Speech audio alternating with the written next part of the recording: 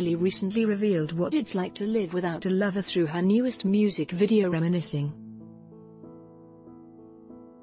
The singer also talked about her previous relationship and how hard it is to keep being friends with someone who she used to date with. On SBS Power FM's Choi Hwa-young's Power Time that was broadcasted on February 22, Eddie Kim, So Eun's Go Young Bae, and special guest star Ailee share their dating experiences that they have never told anyone before. During the broadcast, Ailee expressed many times that maintaining a good relationship with an ex is not impossible. "I've stayed good friends with the person I broke up with. I don't think we really loved each other, but I didn't mind at all to see him as a friend," said the 27-year-old singer as cited by Soompi. DJ Choi Hwa admired Ailee for being able to do that since not everyone is eager to befriend an ex. Eddie Kim also shared his breakup story when he had to leave his girlfriend in the United States to join military enlistment.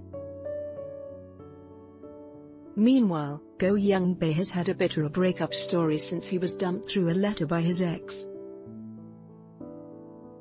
In that occasion, Ailee also promoted her new track Reminiscing. The song is a combination of jazz and soul music. Previously, Ailee's song for Goblin, I Will Go To You Like the First Snow, has turned into a major hit and climbed to the top position of several music charts soon after it was released. Reminiscing is able to highlight Ailee's soft powerful vocal as she reviving her old love. Ailee thinks of Reminiscing as a track that expresses her longing for something after forgetting it for a long time.